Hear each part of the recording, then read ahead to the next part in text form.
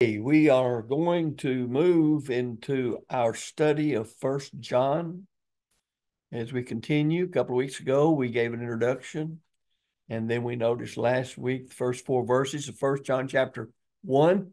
We call that an introduction. Some people call it a prologue.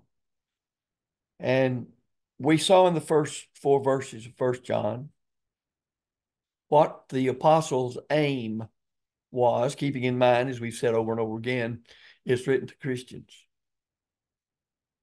He is intending to declare, and does, the word of life, the eternal life that was with the Father and has been manifested in Jesus Christ. 1 John 1, and 2. He says, this he's doing that we might have fellowship with the Father and Son, just as the apostles have fellowship with them. 1 John 1 and verse 3. And then, as we've emphasized again, he says, I'm writing this so your joy may be full. 1 John 1 and verse 4.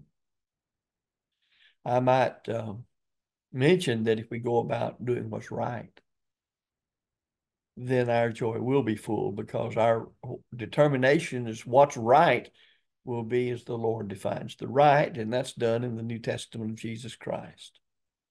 So to have the fullness of joy, then we must experience the kind of life that comes from having fellowship with God.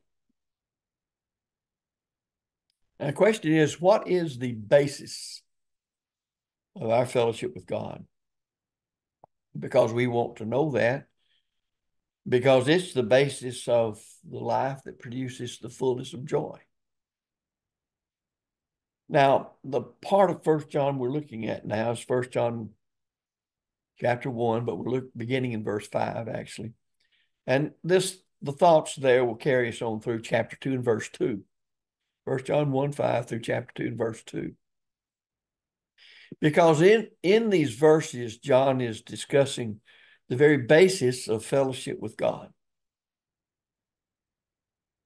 He also describes the place of sin and how it can affect that fellowship.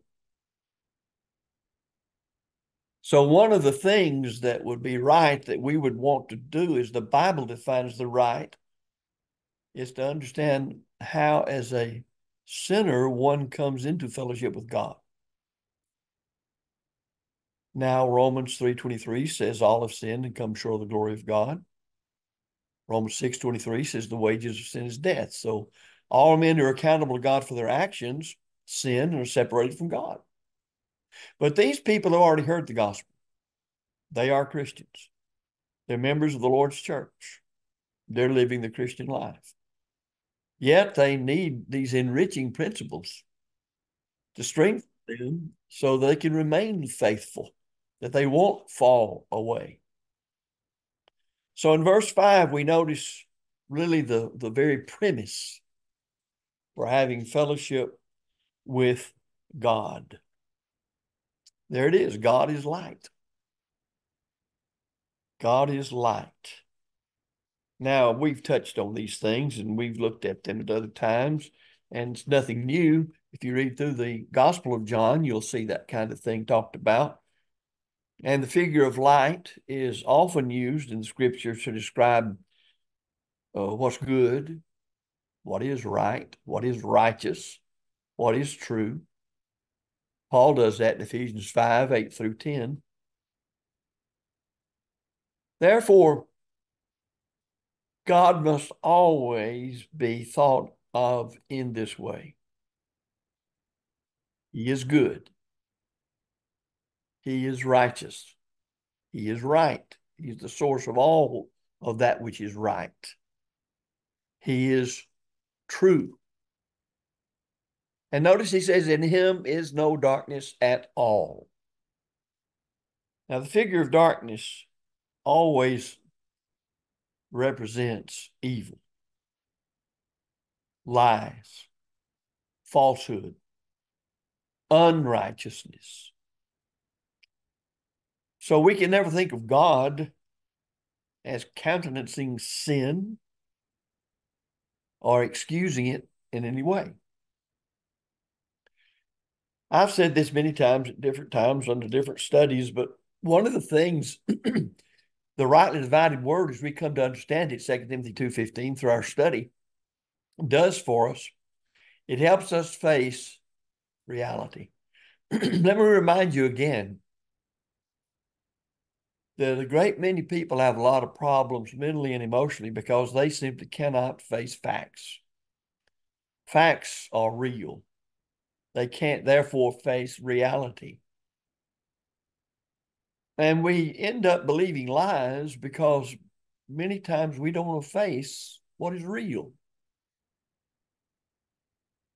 But remember, when we define truth, it's objective and absolute. It doesn't make a difference whether you're male or female, old or young, rich or poor, or anything like that. Truth is just what a thing is. It corresponds with what? Reality. So what does that tell us about why some people reject the truth? It makes you see things as they genuinely are. It exposes darkness or lies or error.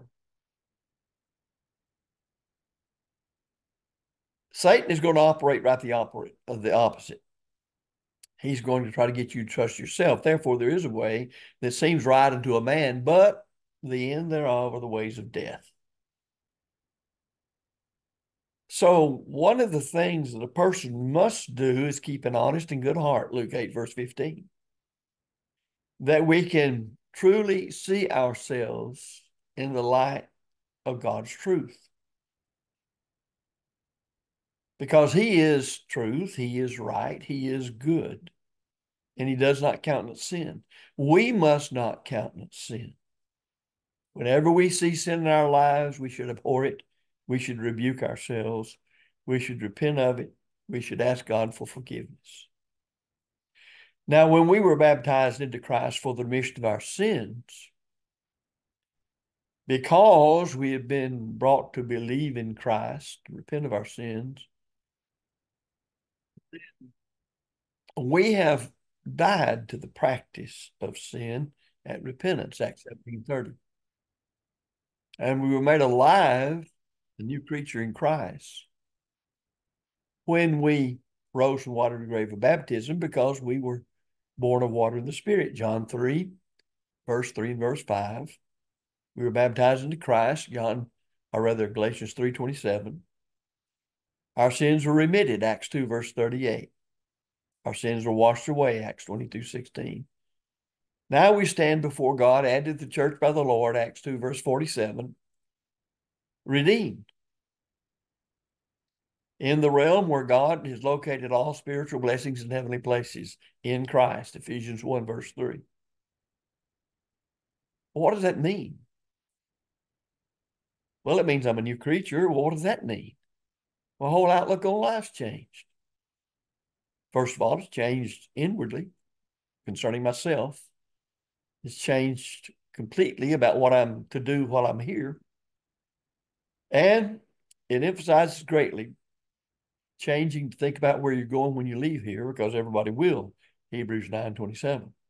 It's appointed unto men once to die, and after that, the judgment. When people say, well, we're all headed for the same place, trying to justify denominationalism, I can agree with them that we're all headed to the same place, but it's not what they mean. We're all headed for judgment. Every single solitary accountable person is headed to the judgment bar of God to give an account of the deeds done in the body, whether good or bad. Now, really, life is not worth living if you don't prepare yourself for the judgment. Because everybody's going to die, and we only have one life to live. Thus, we ought to be rejecting darkness. We ought to be facing reality. And to do that, we must love the truth. It was John who recorded Jesus saying, if you continue in my word, then are you my disciples indeed. And ye shall know the truth, and the truth shall make you free. So if we're honest of heart, we take the message and we see things for what they really are. And sin is not countenanced by God. So when people begin to blame God for things, why did God do that to me? Why did God allow that to happen to me? Then they have a wrong view of God. Because God is good, God is right, God is truth.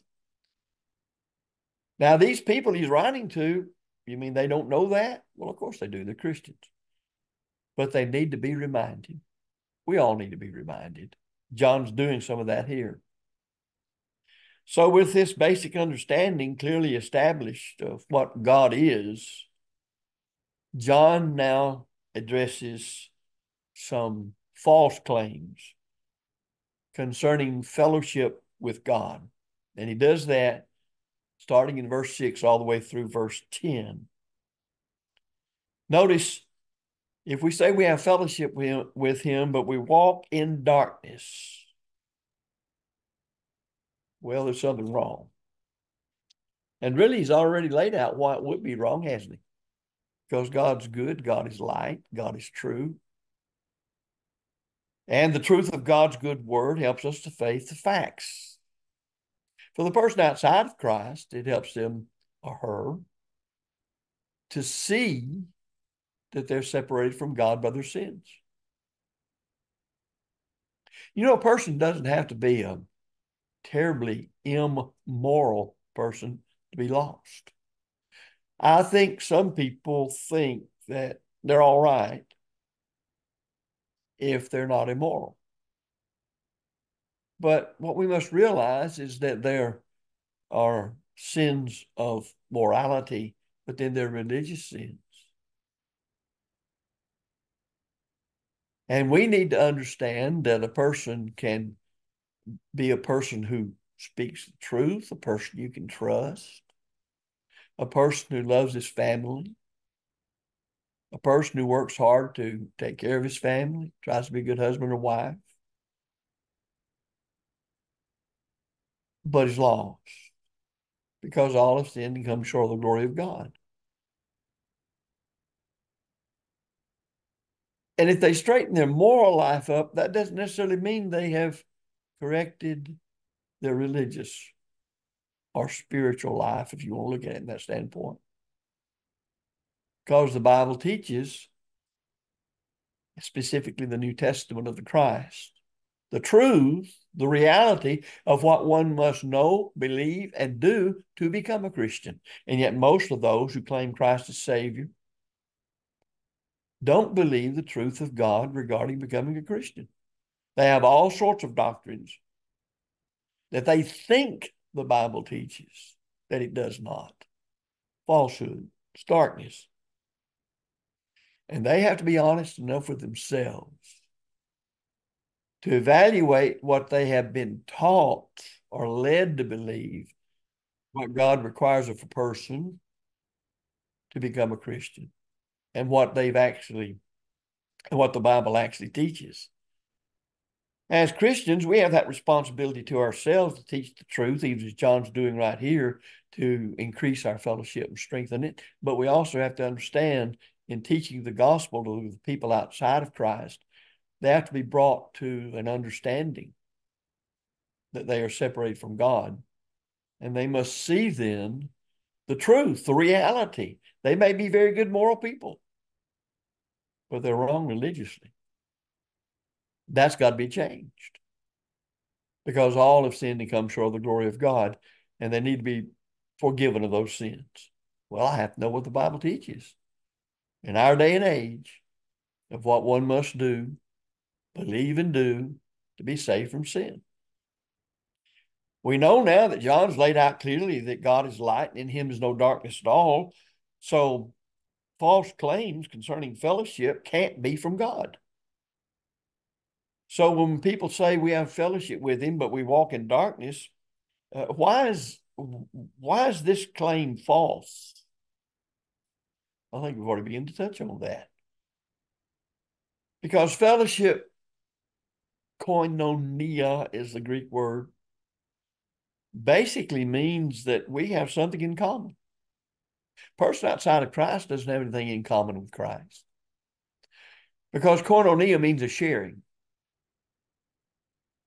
Something's imparted. both ways. God has what we need when it comes to salvation. God is good. God is true. The truth of God, God's revealed word, the seed of the kingdom, Luke 8:11, the sword of the Spirit, Ephesians 6:17, and an honest and good heart, Luke 8:15, causes a person to see himself as God sees him. Now, it's not a very pleasant thing sometimes to see yourself as God sees you. James wrote to Christians too, you remember, James 1:25, whoso looketh into the perfect law of liberty and continueth therein, he being not a forgetful hearer, but a doer of the work, this man will be blessed in his deed. Now, God's New Testament and the truth taught is the mirror into which we look to see ourselves as God sees us. And that ties right back in to God being light. There's a spotlight shines on us anytime we honestly study the Bible and begin to see ourselves as God sees us.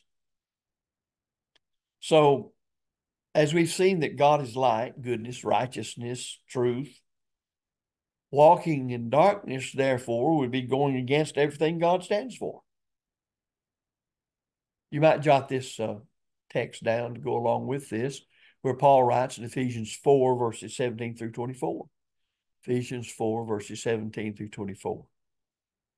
So, John is trying to say you can't say that you're a godly person if you don't do godly things.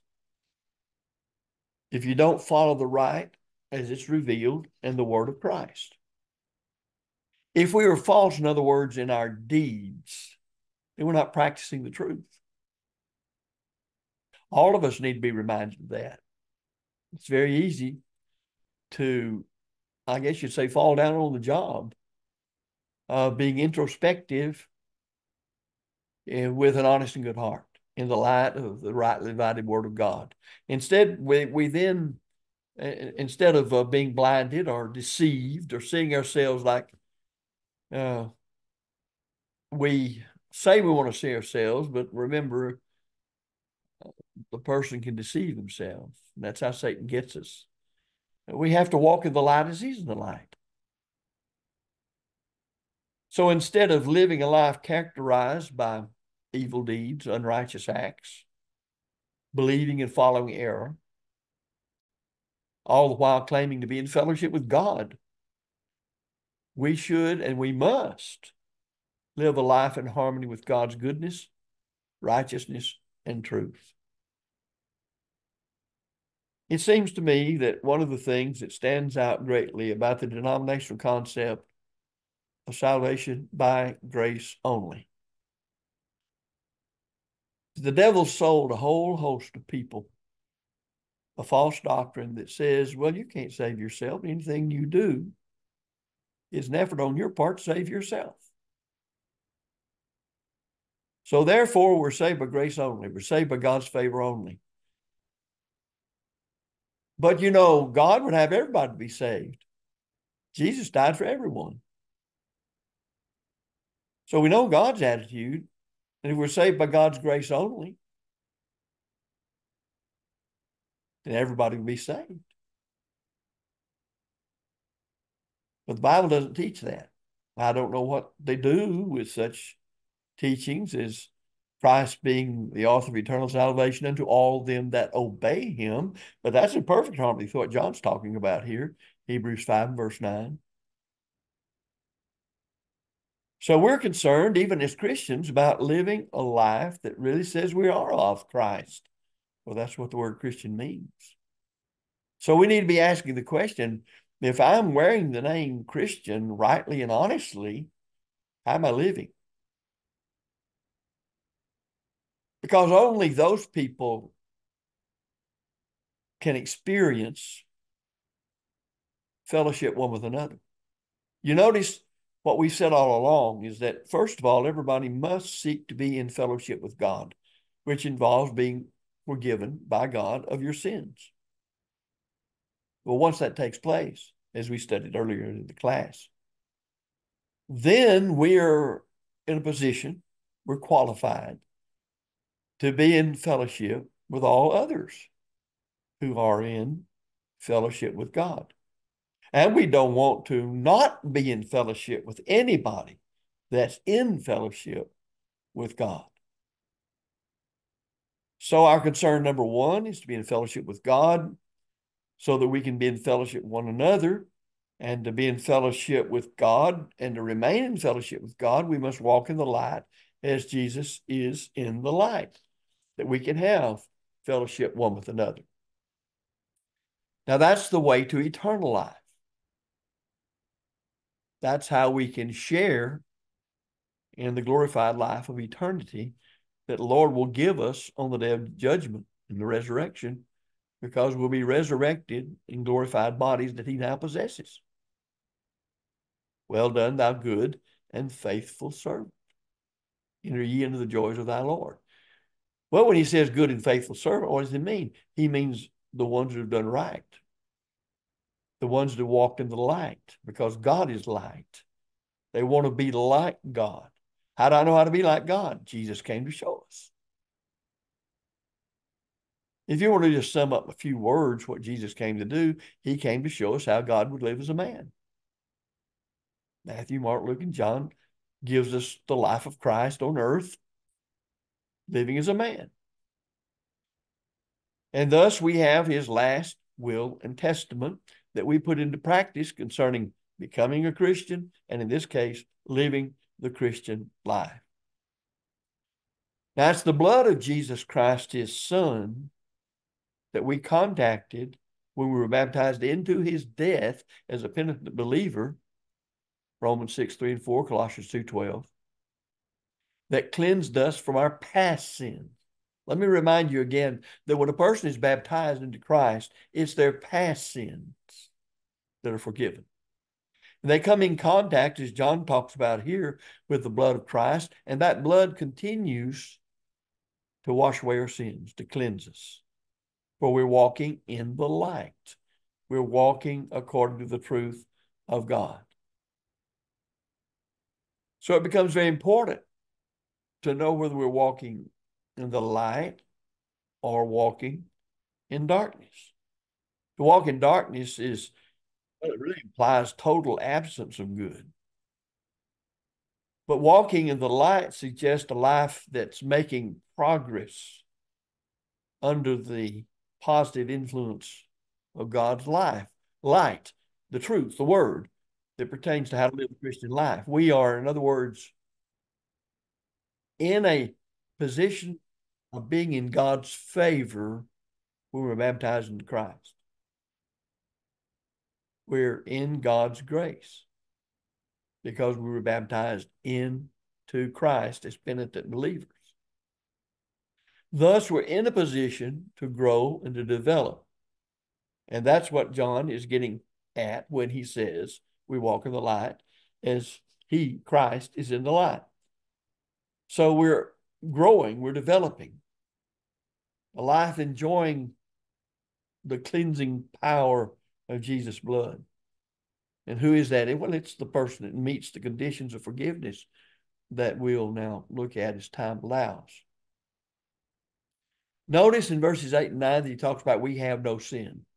That's interesting. We have to understand what John's talking about. Now, John may have reference to statements made by professing Christians at that time in error because they're saying, well, we're sinless. We don't ever sin. That's not what John's saying. Because he refutes that.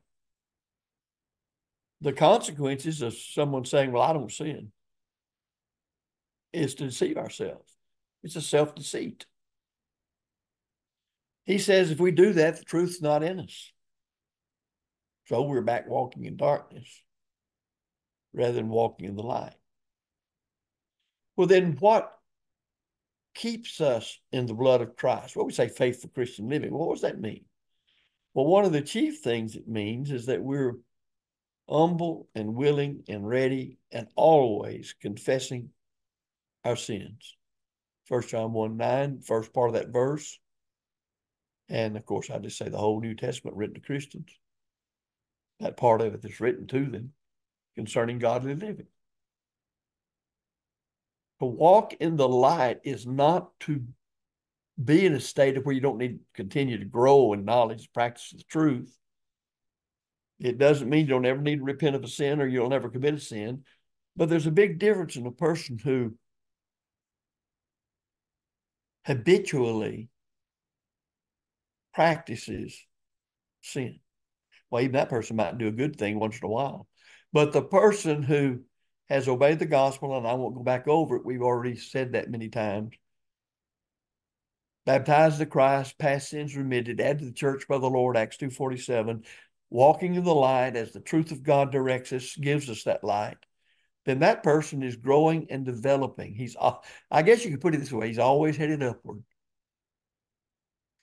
Will he commit sin from time to time?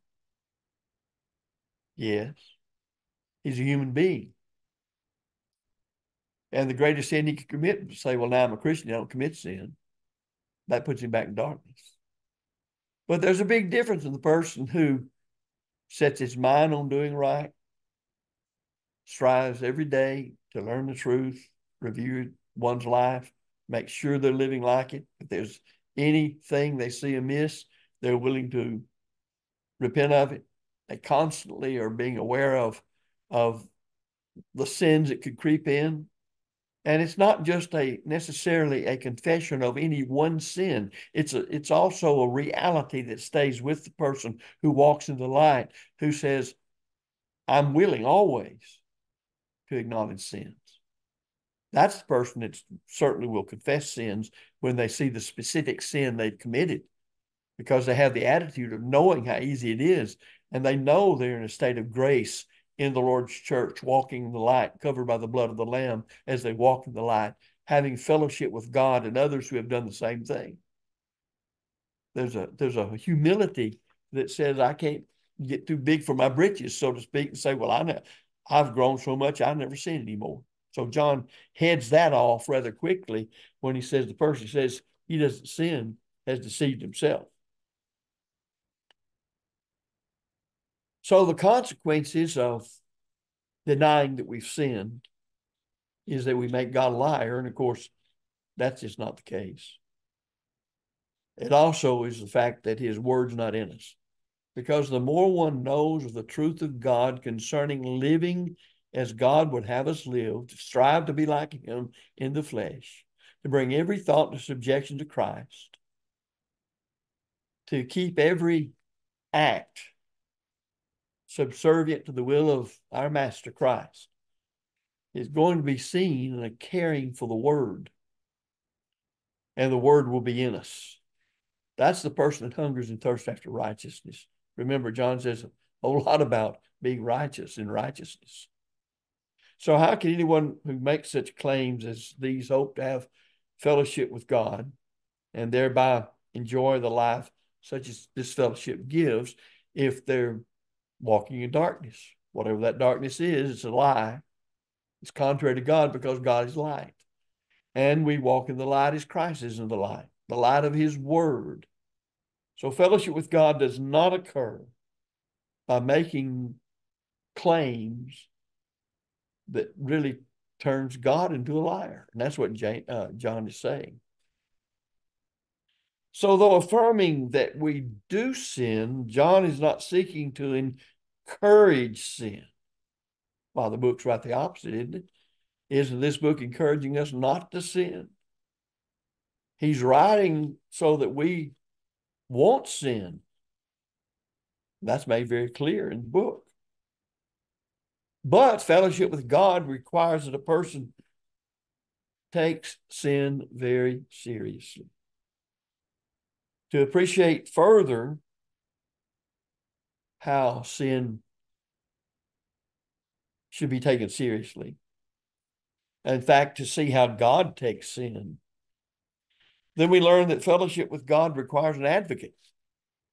That's what we run into in chapter 2, verses 1 and 2.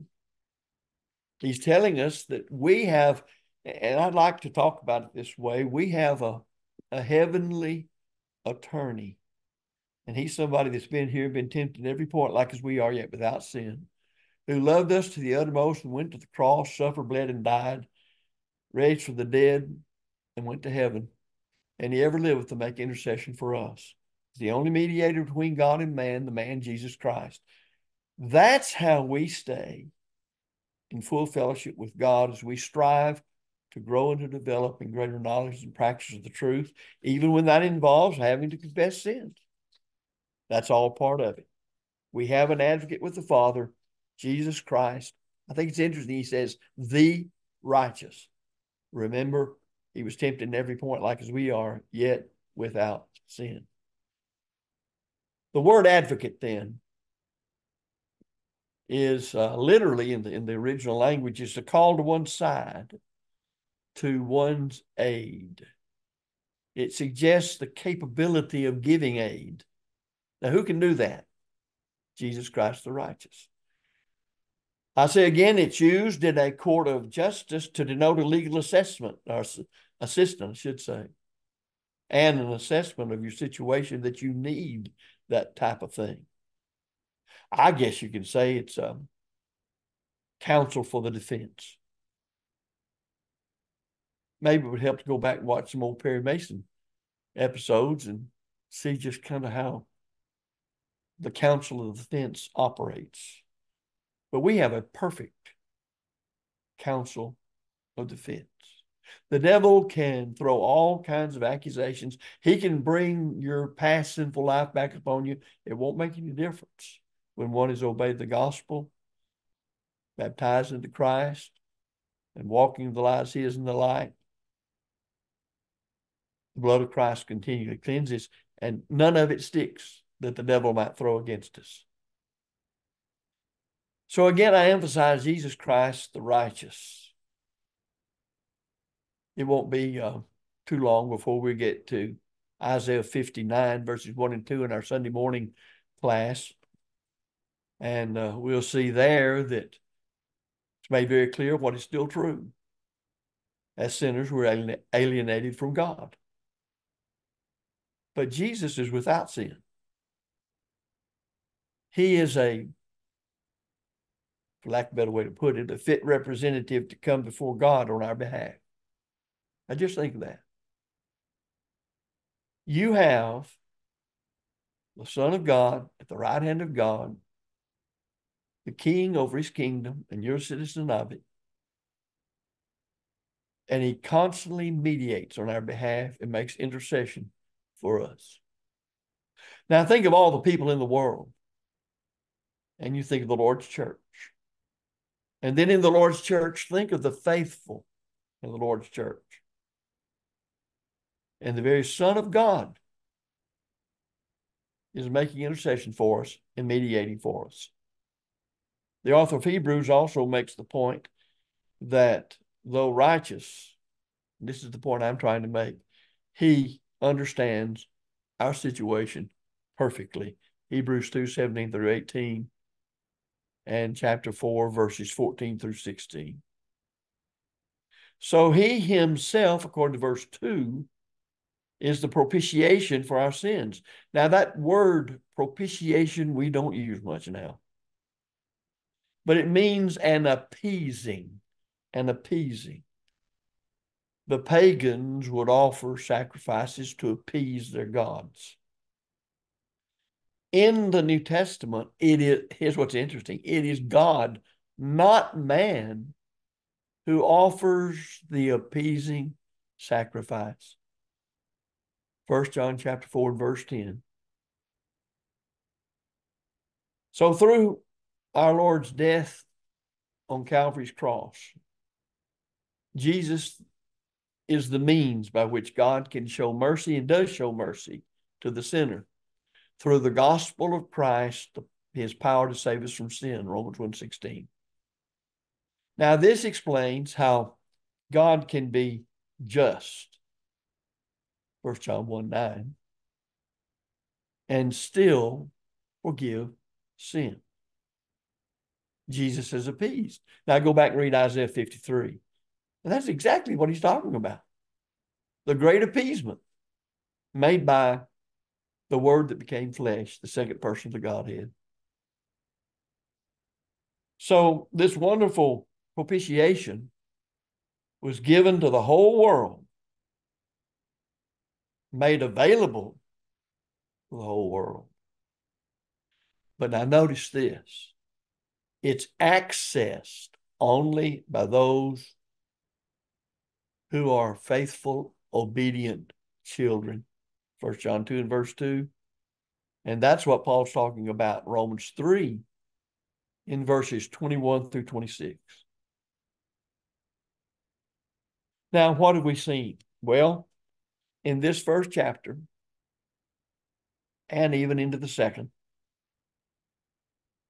the inspired apostle John is making it very clear upon what basis we can have fellowship with God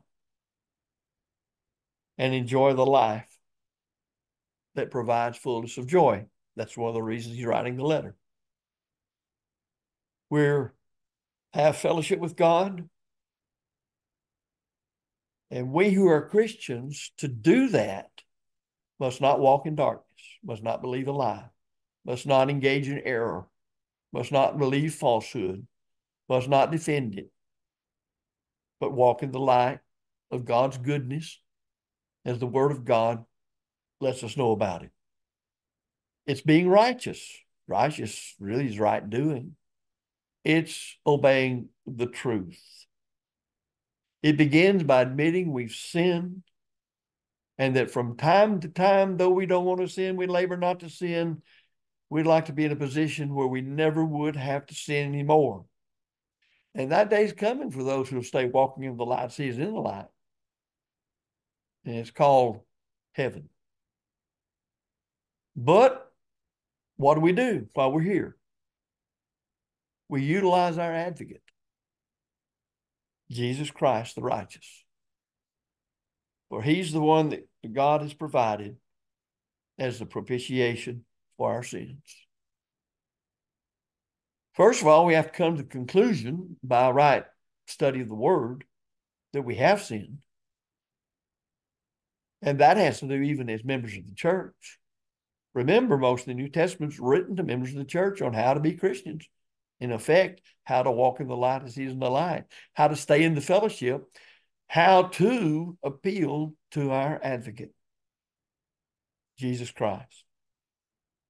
So in 1 John 1:9, John explained how those who are already children of God can appropriate the cleansing power of the blood of Jesus. It's through confession and prayer. Well, you're not going to confess what you haven't faced. And that means you must face the reality in your life. You can't try to excuse sin. God doesn't. He made a remedy for it, but didn't excuse it.